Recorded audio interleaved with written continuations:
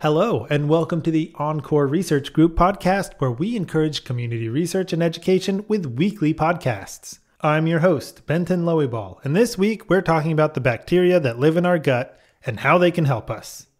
Will gut microbiome transplants lead to new treatments for ulcerative colitis? When we think of an animal, we generally think of a single creature with a unique DNA code.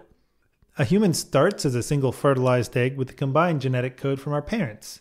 But by the time we're walking and talking, we've already transformed into a superorganism.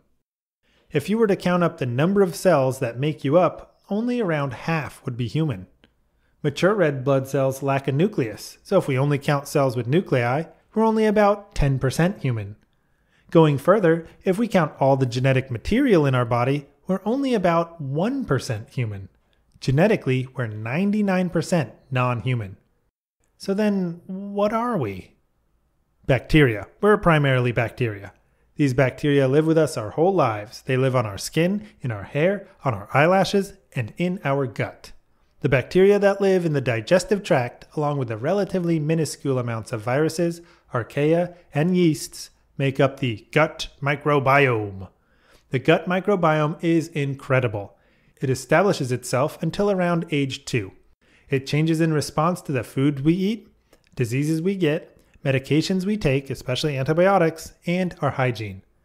We eat around 60 tons of food in our lives, and the gut microbiome has a hand in all of it.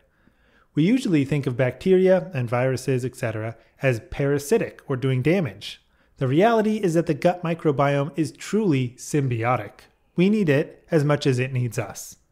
The gut microbiome performs many tasks for us.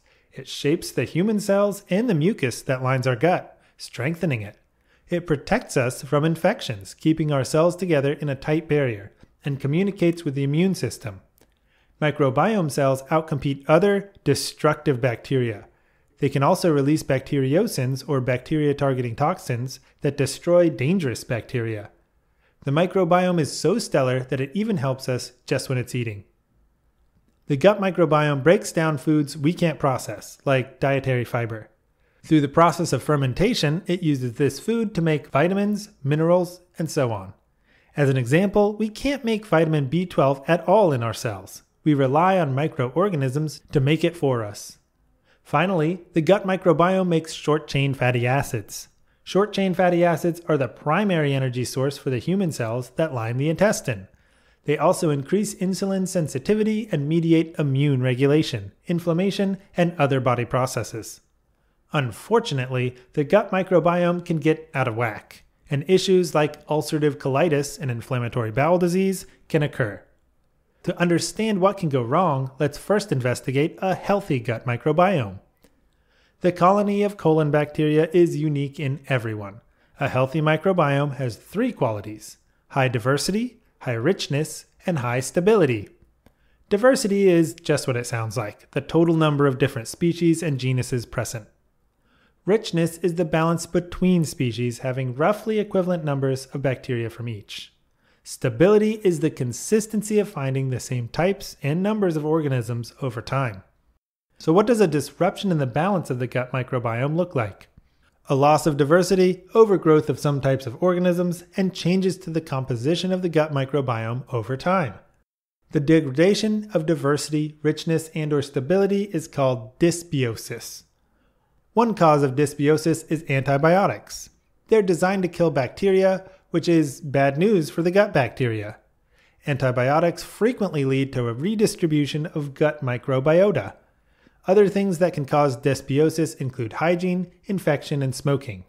The most important, however, is diet. All of the food we eat travels through the gut. In the Western world, our diets aren't always built to cultivate a healthy gut microbiome. Much of our food is built for shelf stability and is made using enzymes or chemicals instead of bacteria. We tend to eat more animal fats and proteins and fewer plant fibers than indigenous populations. To top this off, we eat refined sugar, like a lot of refined sugar, like around 50 to 100 pounds of refined sugar per year. I'm not a nutrition expert, but I am a cookie expert, and that's way too many cookies. That's like 10,000 cookies a year. That's nuts. When the microbiome is in a state of dysbiosis, it can't perform its helpful functions. The mucus layer is reduced, bacteria can't interact with the immune and inflammation systems, and the gut is more permeable to undesirable substances. On top of this, short-chain fatty acid production decreases, making it more difficult for the human cells lining the gut. This loss of function is linked to diseases like ulcerative colitis. The exact causes of ulcerative colitis are unknown, but scientists think it's related to the gut microbiome. Ulcerative colitis is a chronic inflammatory disease with periods of high and low activity. Inflammation leads to painful ulcers along the colon and rectum. So what can we do when the gut is out of whack? This is still a relatively new area of research, so there are many questions we still have to answer. Our best solutions so far are food and feces. The importance of food to the gut microbiome should be obvious by now. Foods high in dietary fibers from plants are needed for gut bacteria to survive and thrive. The role of bacteria derived from human feces is still being developed. Fecal transplantation is a fascinating but not for the dinner table line of study.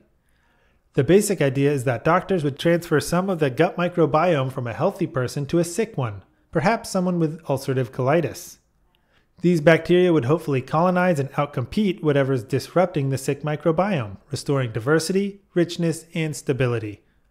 Focusing on the symbiotic relationship we share with our individual microbiome will revolutionize our approach to healthcare.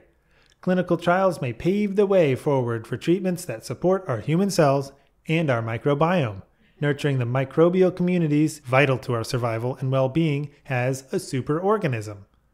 Also, don't forget to eat your veggies.